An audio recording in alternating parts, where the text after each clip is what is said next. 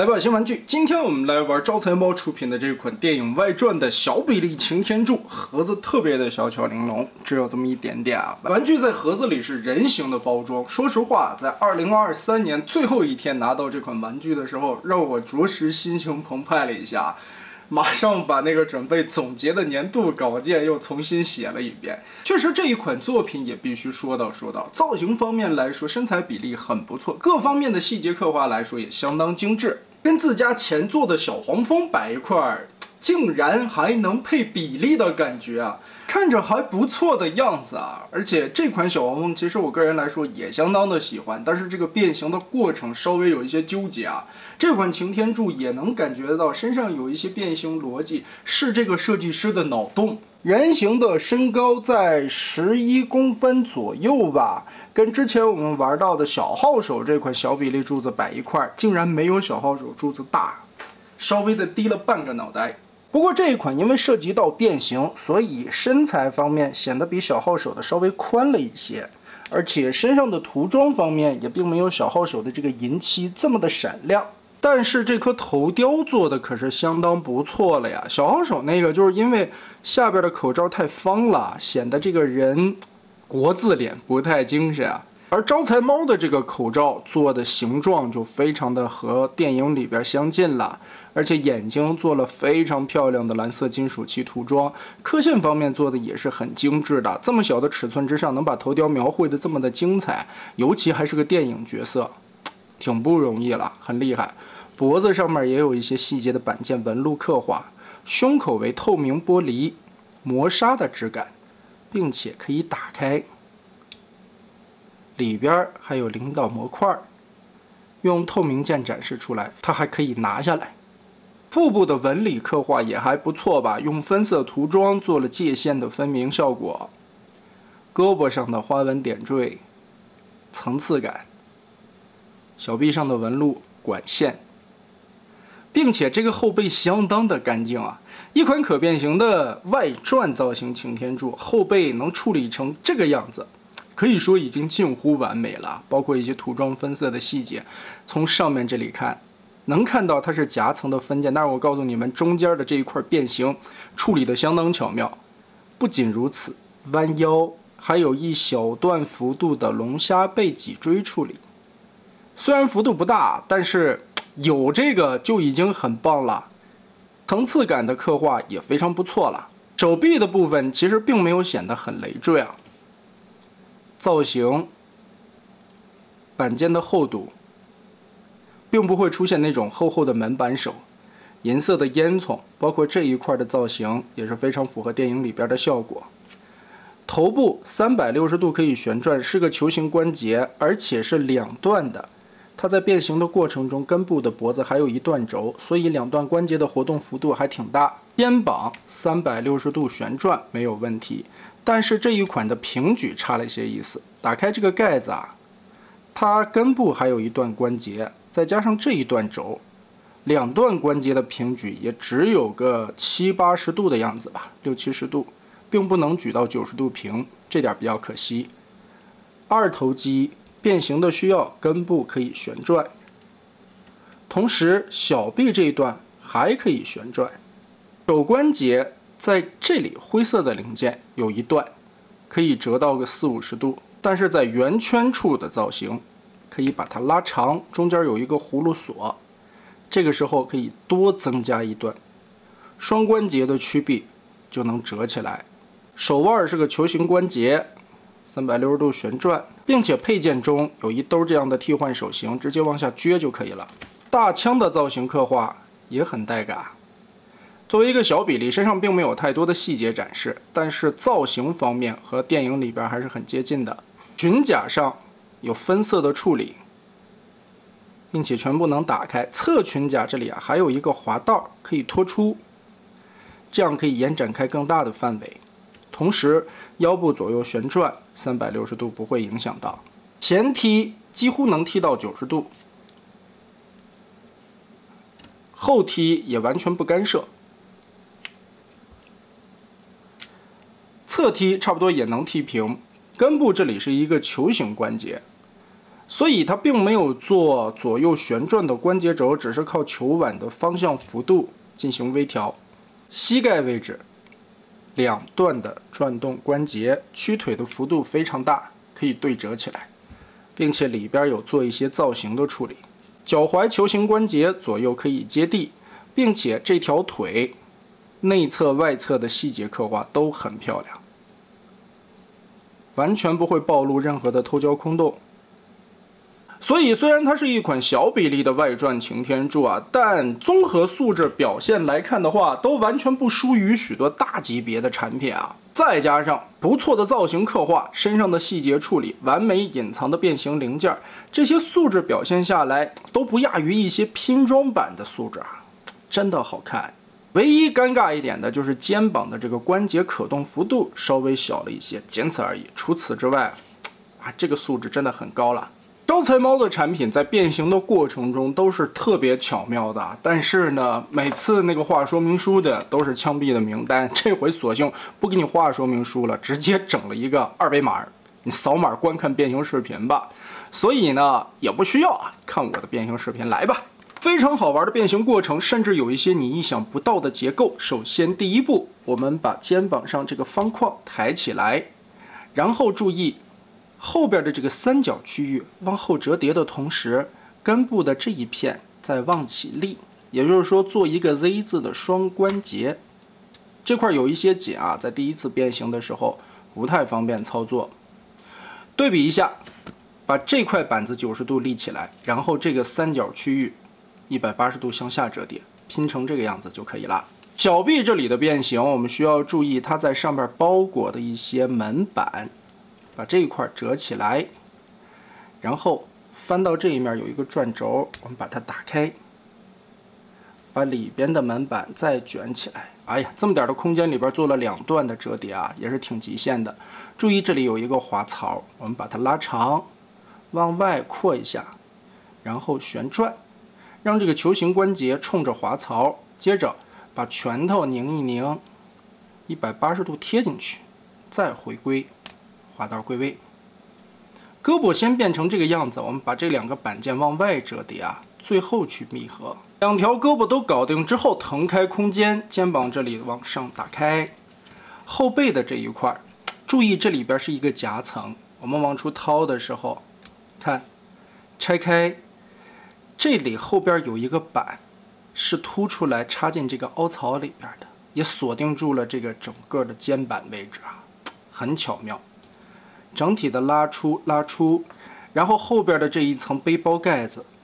这里边也有一个滑槽，把它拉出，必须得先拉开才能折叠。打开，打松掉，哎，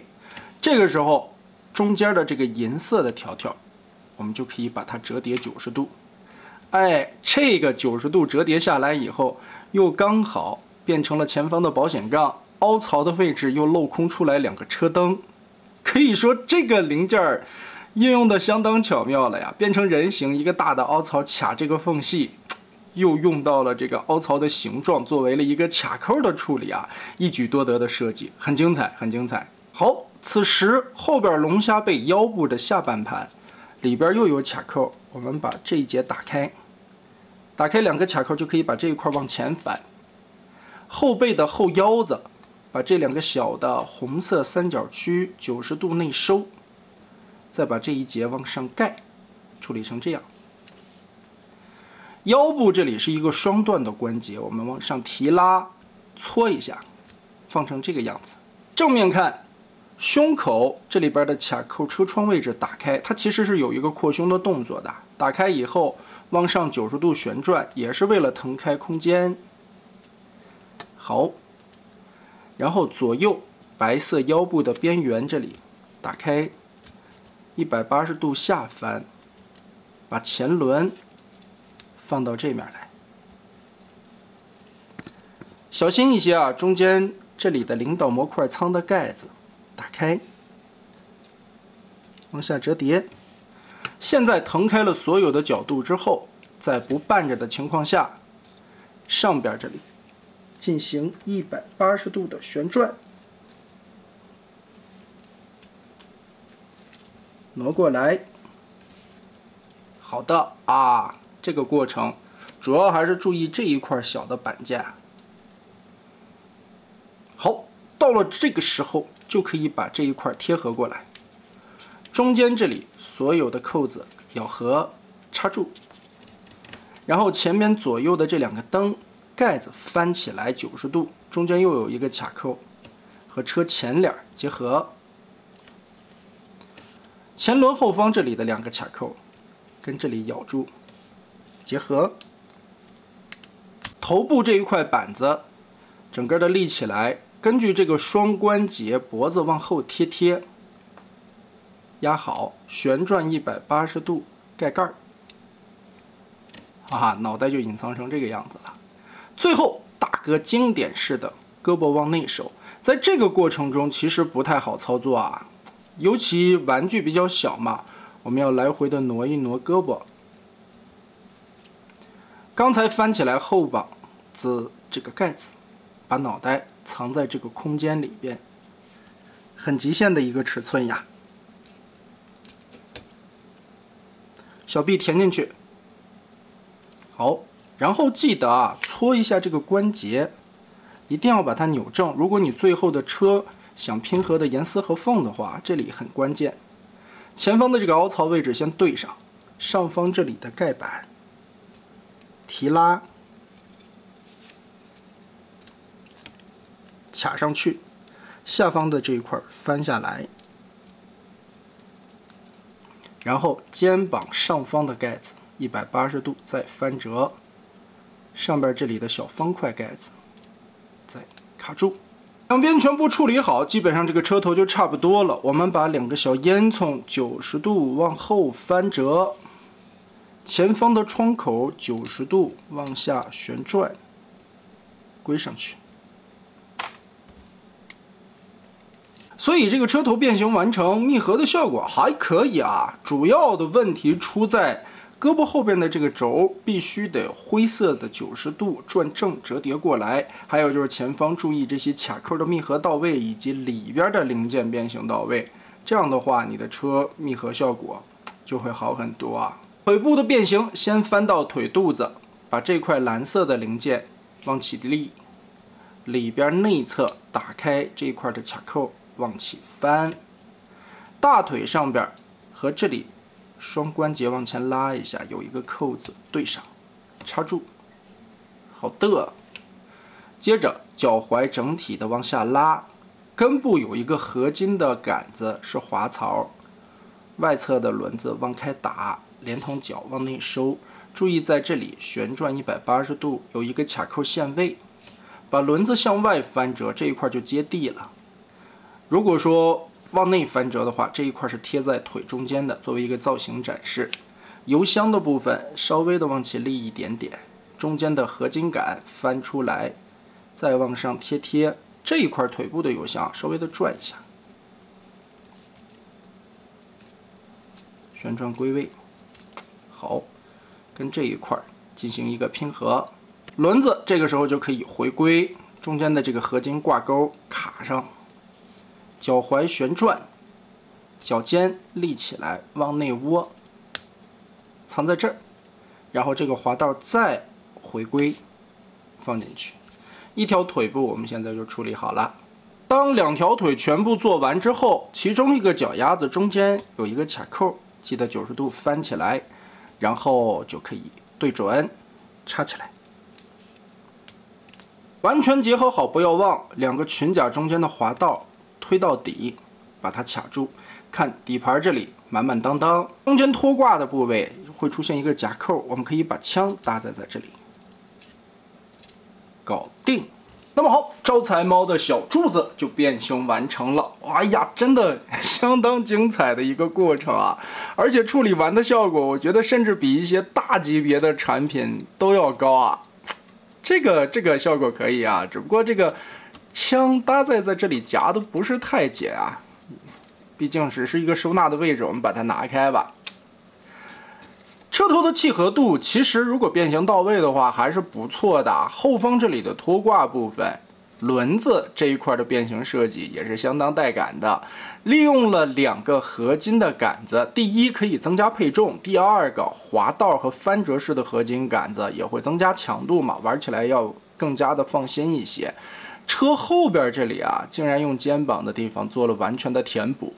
车头这一块包裹的方方正正的，还是挺漂亮的。而且我很喜欢车头这一块的一个设计感啊。真胸变形做了一个扩胸的设计，保险杠这个地方，我可以把这2个窟窿想象成转向灯的位置啊，但是呢，中间的这一块横折90度之后，凹槽又可以卡后颈的那块板子的大方卡扣，这种一举多得的设计啊，每次都会感觉玩起来的时候特别的精妙。涂装刻画的还不错啊，小小的雨刮器都有明显的涂装感觉。这一块的白色条纹标配啊，包括前方的进气格栅、车顶这里的细节、小烟囱的涂装处理、侧面的油箱这一块虽然是变形出来的，但油箱的根部其实并没有卡扣，也仅仅是靠形状的拼合。如果这里能卡一下的话，那一体性应该会更好一些啊。但整体来说吧，在方寸之间的小比例上边又把电影线的产品玩花了。之前我们有玩过 MG 的那一款小比例的外转柱子，那一款的变形设计其实脑洞也很大，把玩起来的效果也很不错。但是车型算是被取舍下来了，很难能可贵的招财猫这一次竟然把人形和车型兼顾的2形态都很不错，竟然还能有自己独特的想法和零件的隐藏收纳方式。可以说这一款算是今年年底最后一天啊，又给了我一个大大的惊喜。同时我还得把年终总结的稿子因为它而重新的写一次，重新的排一下名。哎呀，